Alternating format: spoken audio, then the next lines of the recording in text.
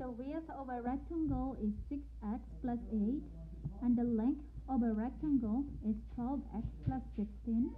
Determine the ratio of the width to the perimeter. Supply the following. Perimeter is equal to 2L plus 2W equals blank. And then ratio W over P is equal to blank. And then they want us to do the final answer. Here. So let's find the perimeter. It's 2L plus 2W. So solution.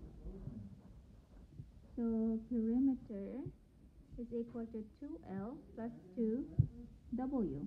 So 2 times L, the length is 12x plus 16 plus 2W, which is 6x plus 8. So now we solve this. 12 times 2 is 24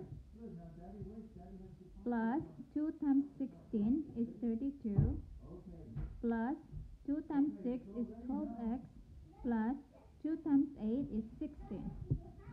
And then we combine like terms. 24 plus 12 is 36x plus 32 plus 16 is 48. So this is the perimeter.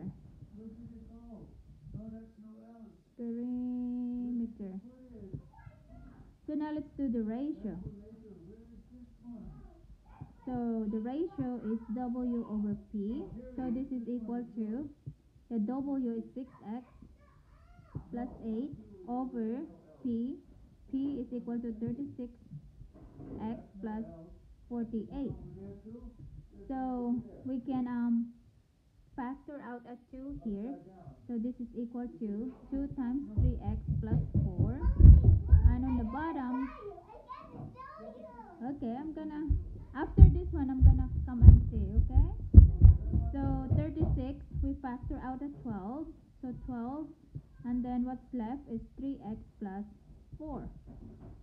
So this one cancel out, so we just have 2 over 12, or this is equal to 1/6. So this is the final answer. So final answer is equal to 1/6. This is the ratio.